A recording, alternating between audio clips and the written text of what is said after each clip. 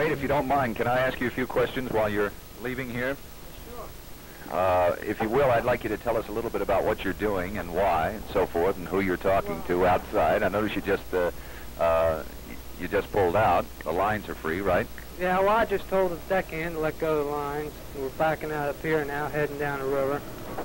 Notice you have your hand on this, what is this called? That's the control for the engine, for forward and reverse. You have him in reverse now, huh? Yeah. Are you in constant communication with the engine room?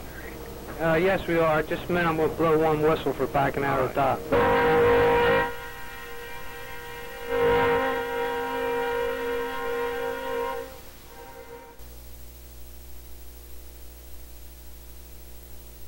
Well, if you don't mind, Mate Kirshner, I'm going to step outside and watch our progress. Okay, I'll see you in a few minutes. I just noticed that we passed the B&O Locust Point Coal Pier, Procter & Gamble, and here comes the captain, Jimmy Farron himself. Hi, Ad. Hiya, Jim. Ralph, we're going down and get a ship arriving called the Herman. She's supposed to arrive at 3:45.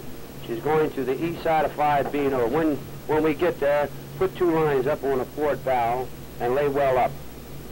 Right, Cap. Ralph, I'll take her. You got work to do on your log, so here's the orders. Okay, Cap, I'll make out the bill. Captain, I was talking to the mate earlier regarding the speed of the Sea Stewart Lee, and he mentioned that right now we're traveling about 8, but she could do 15 knots. Is that true? Yeah, last year, September the 12th, up in New York, we were in that boat race, and we were doing 15.4. How'd you do?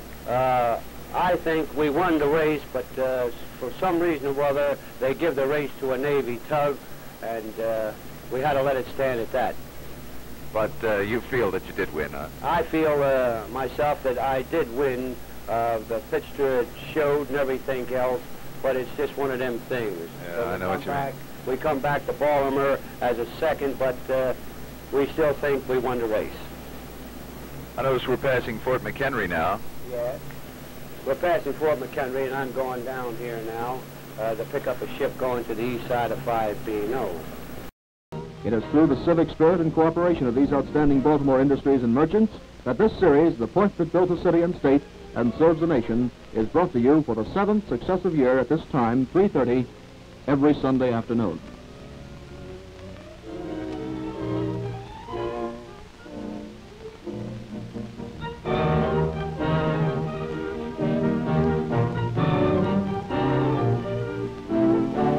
The Point That Built a City and State was originated and produced by Miss Helen Bentley, maritime editor of the Baltimore Sun.